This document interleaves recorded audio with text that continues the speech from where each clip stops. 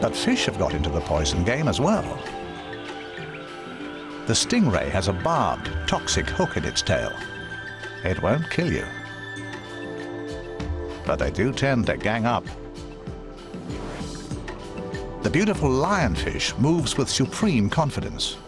It can afford to. It has poisonous barbs in its dorsal spines.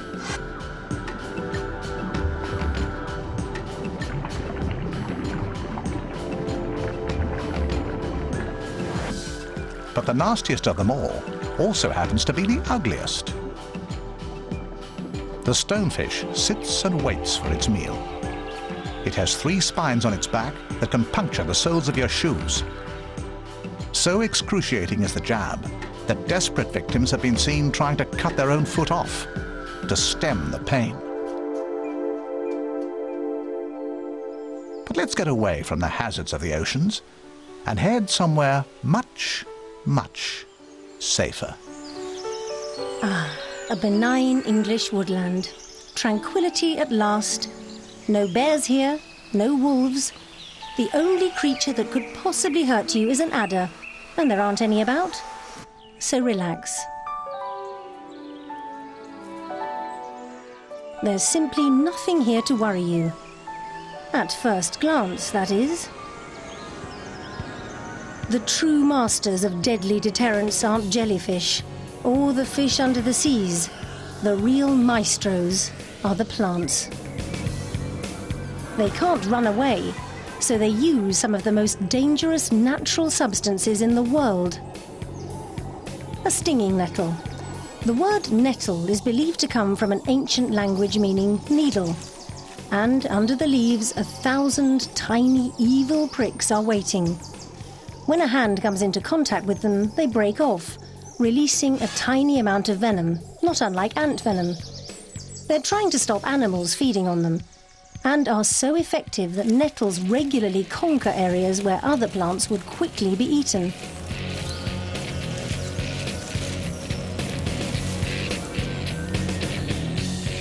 Bidding for the same patch of sunlight is one of the most beautiful European flowers.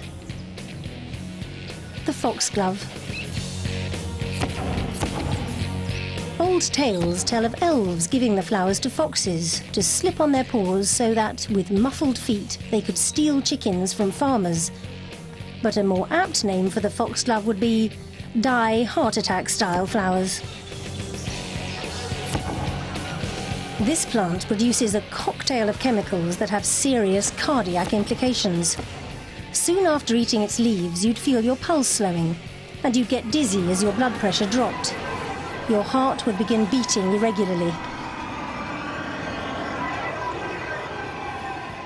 Shortly after, with your heart leaping about like a fish on rocks, everything would appear blue, which seems fun, but then, sadly, you die.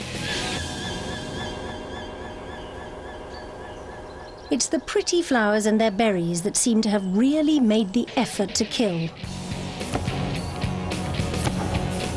Deadly nightshade, apparently as innocuous as a bag of potatoes and from the same family. But if enough are eaten, it paralyzes the central nervous system, causing vertigo and delirium, convulsions, and then a permanent shade of night inside a coffin. Enter the decomposers. A toadstool surges to the surface, fly agaric, obvious, colourful, deadly. This pixie-preferred fungi, if taken in large enough doses, tends to cause death.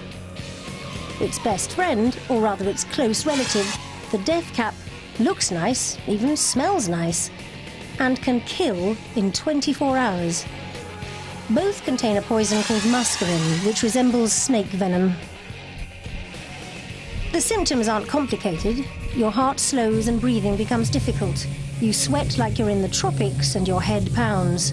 After the fever, delirium, you won't even realize you're dead. So don't worry too much about the dangerous animals out there. They don't hold a candle to the flowers. One among this deadly crop of vegetation is used in the production of a heart drug. Is it the foxglove, the deathcap, or the nettle? Find out after the break.